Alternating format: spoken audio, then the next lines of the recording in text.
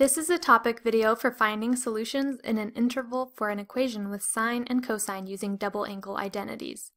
Let's begin by looking at a problem. Find all solutions to the equation in the interval 0 to 2 pi of 2 sine of x plus cosine of 2x equals 1.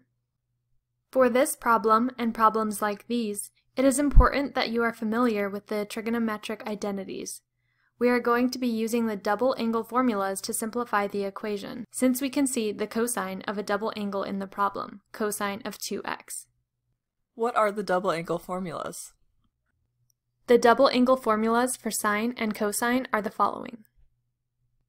We will use these identities to make substitutions with the goal of expressing the equation in terms of only one trigonometric function and only one angle.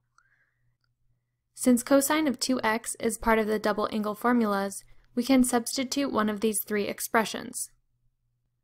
Because our problem contains sine in the first term, we want the substitution to contain only sine so that it makes our work easier.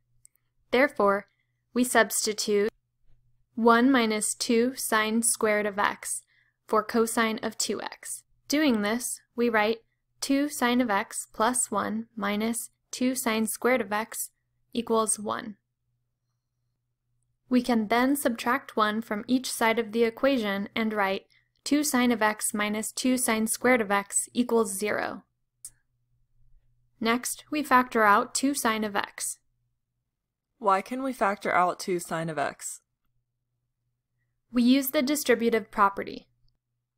Just as 2x times 1 minus x is equal to 2x minus 2x squared, 2 sine of x times 1 minus sine of x is equal to 2 sine of x minus 2 sine squared of x.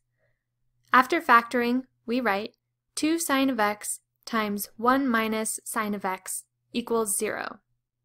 Can we set both 2 sine of x and 1 minus sine of x equal to 0 like we do with polynomial equations? Yes, that is exactly what we do. We have 2 sine of x equals 0 and 1 minus sine of x equals 0, and we need to solve each equation for x. Dividing 2 from both sides of the equation, we write sine of x equals 0. Adding sine of x to both sides of the equation, we write sine of x is equal to 1. Now we can use our knowledge of the unit circle to determine the x values. Recall that the coordinate points, x, y, on the unit circle are cosine of x, sine of x.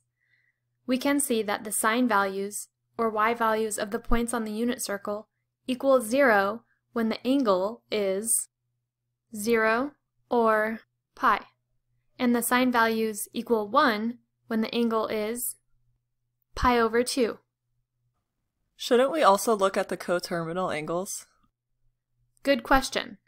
We do not need to write any coterminal angles because we are asked to find the x values on the interval from 0 to 2 pi, which is the interval of one unit circle rotation.